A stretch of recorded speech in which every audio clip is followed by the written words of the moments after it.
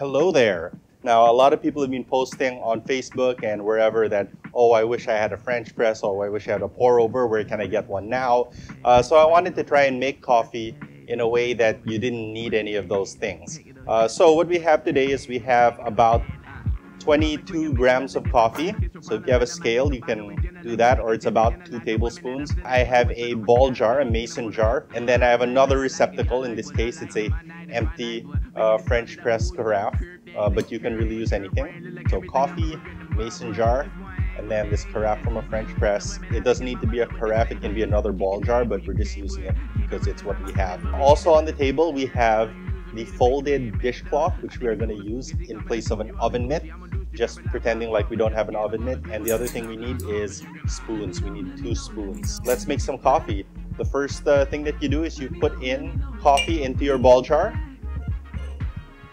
and then we're going to add hot water fresh off the boil. So I'm going to go to the kitchen and get the kettle. Bam! All right, so now we have our kettle. This is a Thompson kettle. You can get it at any SM or Lazada or something. Fresh off the boil, as hot as possible, and we are going to pour the water in.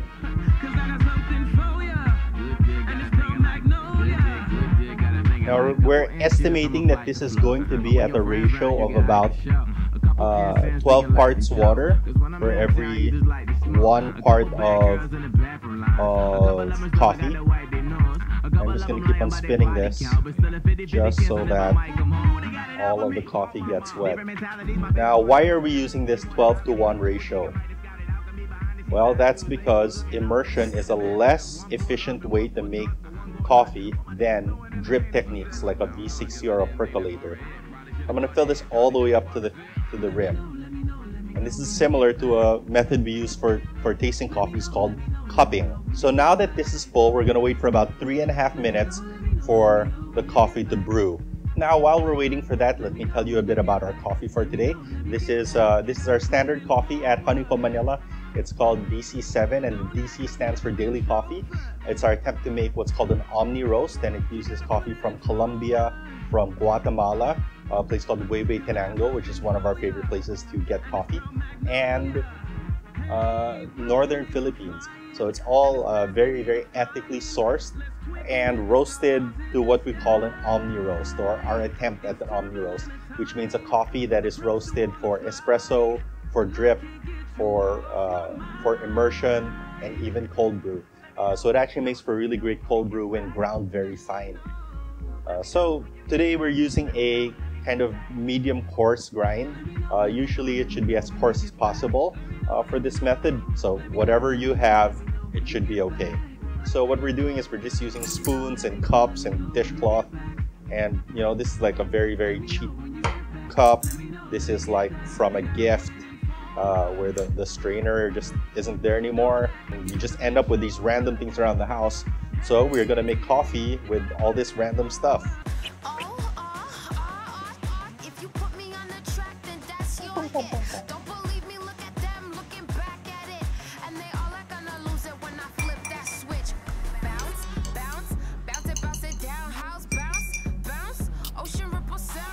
Alright, so 3.5 minutes, we're going to take one of the spoons and we're going to agitate the top. And not too much agitation, just enough. Take a whiff.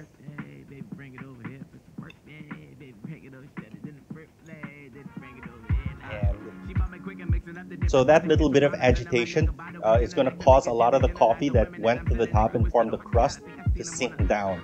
So what happened was, while the coffee was brewing, a lot of the carbon dioxide and bubbles and gases that are built up inside of the coffee came out. And as they come out, they form this crust on top. So we want to break that crust and get as much of the coffee to sink down. Now, some of the coffee will float on top. And that is usually because the density of that particular piece of ground coffee is different, and so those are extracting at a different speed from everything else. So we're going to take our second spoon now, and we're going to remove all of the stuff that's floating on top. Let me know when you get back. Let me know, let me get that. You gotta put it in forward. Don't act like you never been chauffeured. You gotta put it in forward.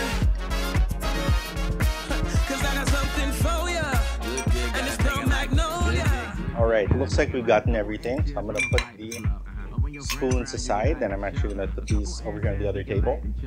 And let's bring these guys both to the center. Now it's a best effort basis. Like there are gonna be some bits that are floating on top. I can remove them later.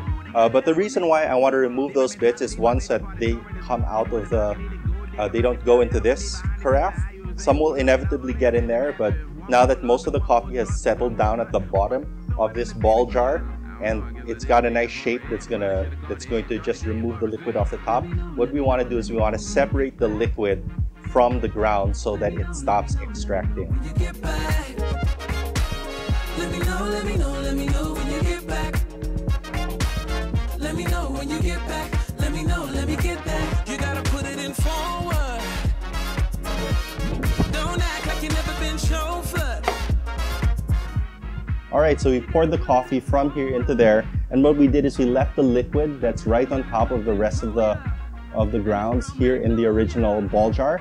And the reason why is because it's very difficult to pour that out without the grounds going from there into there. So that's it. Now you have, this is about 300 ml of brewed coffee. And so now let's taste our coffee. My mind. Let me know when you get back. Let me know when you get back. Let me get back. Let me know when you get back. There you go. Let me know when you get back. Let me know when you get back. Perfect. So it makes about 2 cups of coffee in a nice little regular sized coffee cup like this. So basically you get about 300 ml of coffee out of this ball jar. And I think that's pretty good.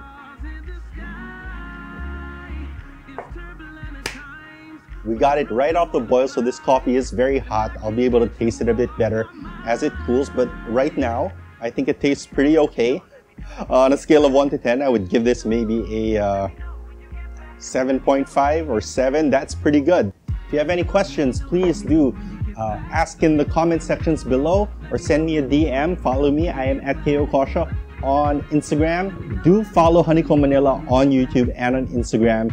And we have a lot of coffee-related content there as well in our Daily Drink Mag feed. So we have on Instagram, it's at Daily Drink Mag, www.dailydrinkmag.com.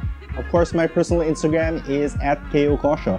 So please follow me and follow Honeycomb, and have a safe quarantine, folks. I wish you all good health. Peace.